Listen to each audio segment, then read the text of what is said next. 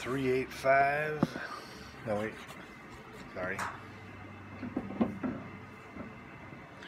Number 538A.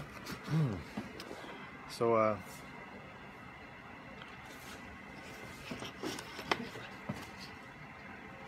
there's a power in this whole thing that I haven't really succeeded in conveying quite yet. And the power is in the power of not believing. Alright, so I've said this before, and it sounds hard to believe because I'm also talking about things like heaven, afterlife, etc., which are generally and normally matters of belief or faith. But I'm saying that I'm not asking anybody to believe anything, because this is all observable. And I've said before that there's we're entering into a new epoch, the Neo-Swedenborgian epoch.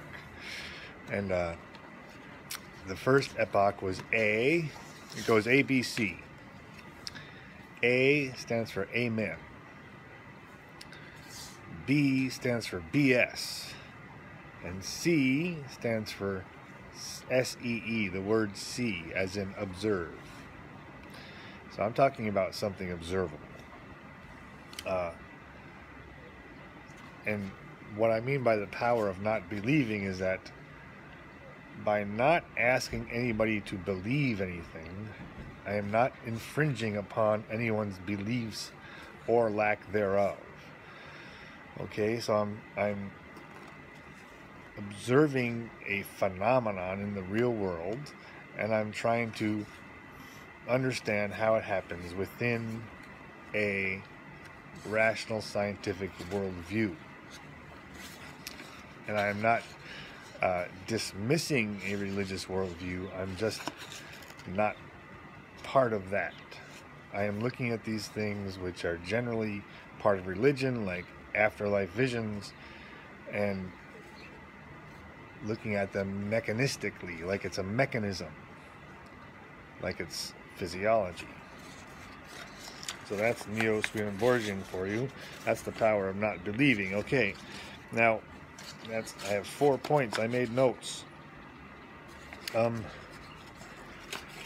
I was talking about the subject of near-death experiences with someone, and they said, well, science says it's just synapses and electrical currents firing off as we die.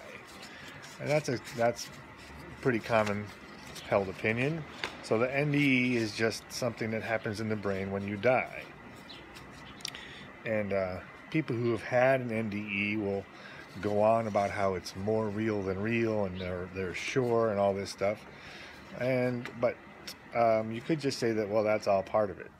The convincing nature is part of the experience. And I wrote this down because this is exactly what they said. They said science says it's just synapses and electrical currents firing off as we die. And I agree with that. That's what we're saying. But the part that people don't seem to realize is the it's part. Okay, so let me read the sentence again. Science says, this is referring to the near-death experience. Science says it's just synapses and electrical currents firing off as we die. And yes, I'm in agreement with this entire sentence. But what we're talking about here is the it's part. Science says it's just synapses and electrical currents firing off as we die. Science says it is just synapses and electrical currents firing off as we die. The it. What is this it?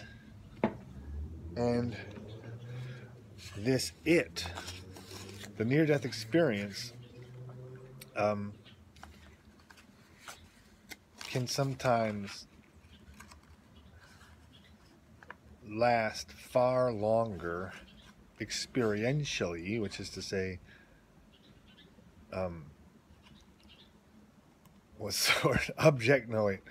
subjectively, can last a long time. And in fact, there is very little relationship between how long it lasts on the operating table and how long it seems to last. It sometimes can last, some people even say weeks or months. It appears to last months. This event that objectively took 90 seconds can subjectively seem to last for a lot longer.